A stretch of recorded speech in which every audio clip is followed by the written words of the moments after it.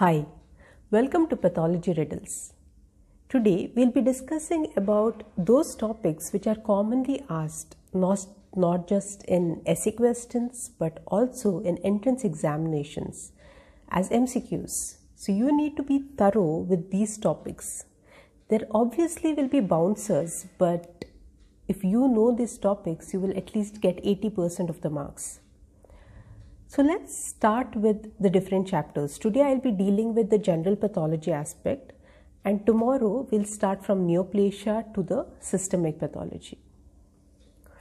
So in the first chapter, that is in the textbooks, it's cell injury, that's the second chapter.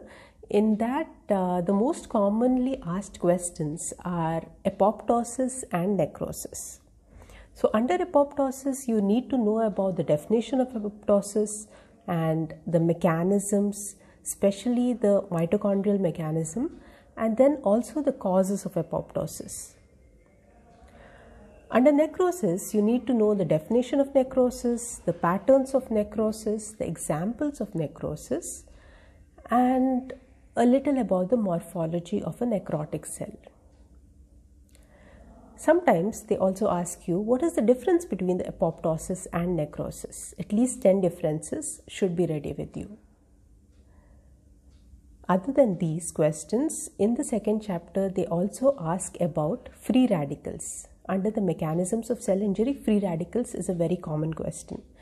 And then we have cellular adaptations, where you have to name the hypertrophy, hyperplasia, atrophy, metaplasia, and all these should have examples. You should know both the physiological and the pathological examples of each of these. Then we have cellular aging. It's a recent topic, but it is also asked in the examination. Other than this, if I have missed out anything, okay, there is intracellular accumulation. Intracellular accumulation means which are all these pigments which are present in the cell.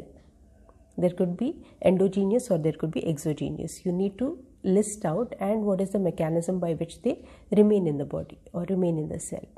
So these are the possible questions that will come from the chapter 2, that is cell injury. Next we go to chapter 3, that is inflammation.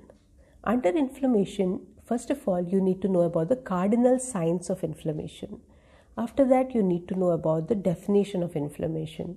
Then there is the vascular events and the cellular events of inflammation. You need to write short notes or essays on these. Then the favorite question of examiners is the chemical mediators of inflammation. Then we also have the healing in it. Under healing and repair, you need to know about healing by first intention and healing by second intention. Sometimes they will ask you the differences between the two. Otherwise, they might ask you this for 3 marks. In that, you also need to know about angiogenesis as well as granulation tissue and ulcer. Then we missed out on chronic inflammation. Under chronic inflammation, granuloma is the most common question, and usually they ask it in almost all the papers. So that's about inflammation. Next we go to the third chapter, that is hemodynamic disorders. In hemodynamic disorders, there are a lot of questions to ask. It's a very small chapter but a very important chapter from the clinical point of view. So we have got edema. You will be asked about the definition of edema, what is transudate, what is exudate. Then they will ask you the different mechanisms of edema, where you have to talk about hydrostatic pressure and oncotic pressure and so on. There are around 6 mechanisms. So you know about one line of each of these and the examples of different types of edema. Next you talk about Virchow's triad. This is a very important question. Then we have embolism. You need to know the definition of embolism and the types of embolism.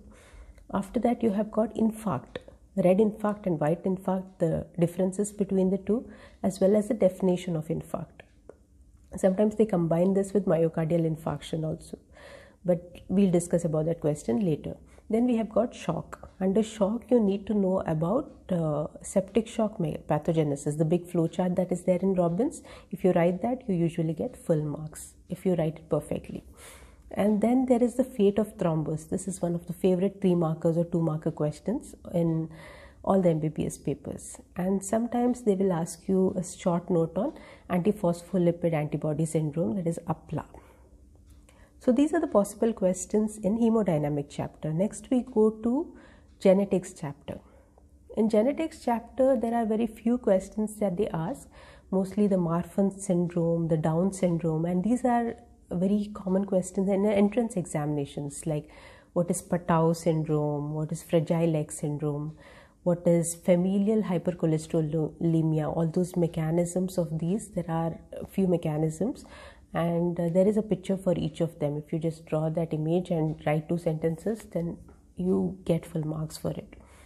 Then we also have this PCR and FISH. These are the common investigations right now in genetics. It's an upcoming branch, so they might ask about this too. Then we go to immune system. Immune system is one of the favorites of examiners, and amyloidosis is a very favorite question. It can come anywhere in your paper from 15 marks to 5 marks or 6 marks to 2 marks.